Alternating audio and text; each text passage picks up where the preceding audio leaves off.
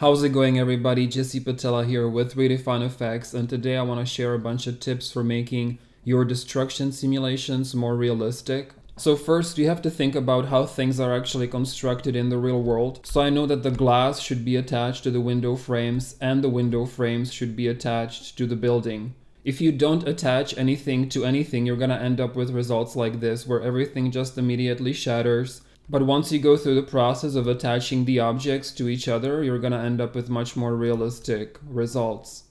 On the same note, you also have to apply different destruction settings to different materials. So in this example, I know that the bus stop frame is made out of metal, that's why it's bending over instead of easily breaking, while the glass in between is just breaking very easily, and the plexiglass roof is staying attached much more to the metal and just sort of moving along with the destruction. If I were to just treat the bus stop like everything is made out of the same material and fracture everything the same way, I would end up with much worse looking result. It also really helps to present the destruction inside of a real environment, even if it's very simple. A lot of times people will show off their destruction setups in a blank viewport like this, which is fine, but putting it into an environment makes it that much more believable to the audience, even if it's just an imported building model and nothing else.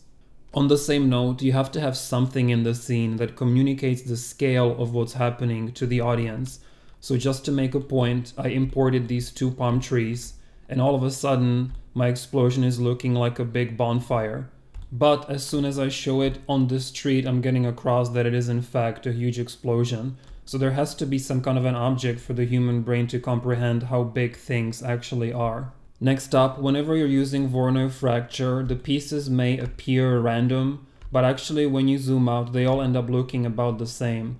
So your number one goal when you're using Voronoi fracture is to hide the fact that you're using Voronoi fracture. So what I did over here is I added lots of very small pieces of glass. I also have some large pieces up here that aren't completely broken.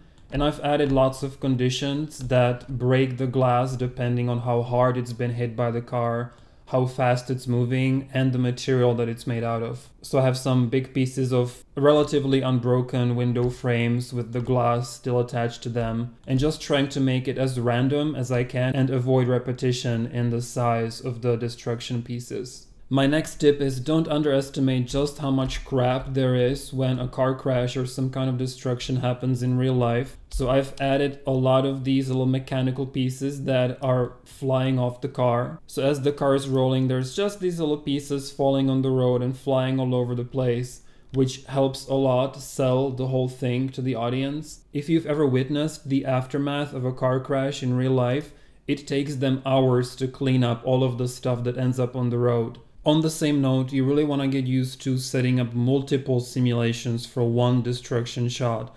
So on top of the main helicopter destruction, I also have a lot of additional debris. And then you want to ask yourself what small little details I can add that would really polish this up. So I just have maybe the wheel flying off the car, which is a separate simulation. In this shot, the front bumper flying off and hitting the tram is also a separate sim. So here's the bumper, it just nicely detaches, and then it's its own simulation with some nice metal bending and pieces breaking off. I did it as a separate simulation because it allowed me to modify the settings just for the bumper separately. Next, definitely add dust and smoke wherever you can, because it just helps blend the destruction into the environment so much. So this is what the shot looked like originally with no smoke. And I was convincing myself that I didn't need smoke because the car wasn't on fire, I was being lazy. But then this is what it looks like with the smoke. And especially as it's illuminated by the lights behind the smoke, it makes this nice aura around the whole destruction and helps make it feel like the destruction is actually happening right here. My next tip for you is to add variation to everything, because by default everything is very uniform. And a lot of the operators in tyFlow have a variation setting.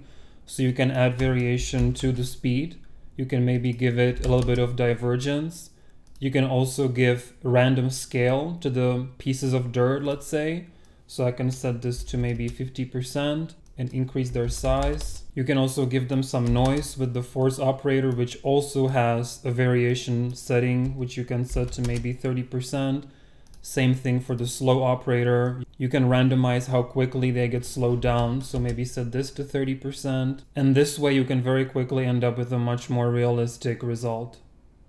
And finally, I would say add sparks as much as you can wherever it makes sense. So I added some sparks here, as if the car is getting hit by bullets. I added these fireworks style sparks in this shot. And of course I added a lot of sparks around the bus stop destruction, and I feel like it just improves the believability of the destruction so much. So I hope that you found all these tips helpful. If you'd like to learn how to set up all of the destruction scenes that I've been showing you from scratch, step by step, and create these visual effects shots really from nothing all the way to a finished shot, including lighting, compositing, rendering, then my new tyFlow masterclass called Torque is out. It's by far my most in-depth course that I've ever done. So many helpful tips and tricks and tyFlow knowledge and setups inside of this course.